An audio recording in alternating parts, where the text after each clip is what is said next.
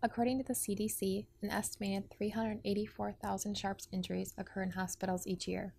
35% occur in the operating room, and 90% of those injuries are with a contaminated sharp. Sharps injuries are a real danger to operating room staff. Keeping your staff's mind off potential injuries and focused on the patient is essential. With one click, you can remove a contaminated blade, eliminating the need to ever touch a used blade. The blades are housed in a 5-count device. This allows for easy and efficient counting after the procedure is complete. The barred pucker blade remover is designed with a large opening to help lead the scalpel into the proper location. The remover has the versatility to lay flat or stand upright on the sterile field. There is an optional adhesive on the back, allowing the device to firmly adhere to the sterile field. Just remove the liner before applying. Now let's review how to properly use the blade remover device. Position the blade with the sharp edge facing right as seen on the clear lid of the device.